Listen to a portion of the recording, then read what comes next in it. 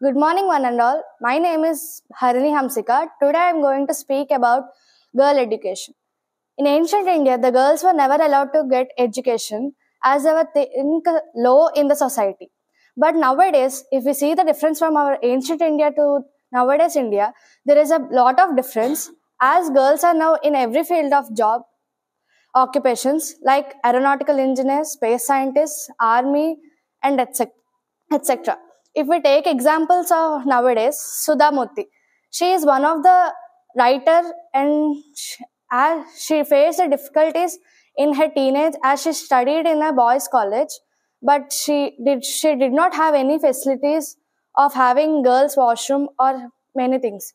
She faced a lot of difficulty and now she became one of the inspiration for our Indians.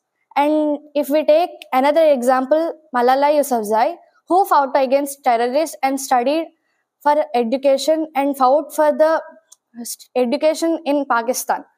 And now she is the inspiration for many children. And another example, Malavika Hedde. She is the owner of the Coffee Day. Once upon a time, her husband died because of the suicide attempt, and as he has a loss in the company.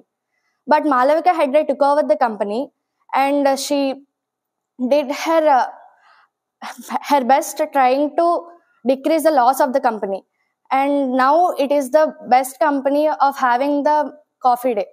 And the girls were in every occupation like Nirmala Sitharaman, the financial minister, and our President Draupadi Murmu.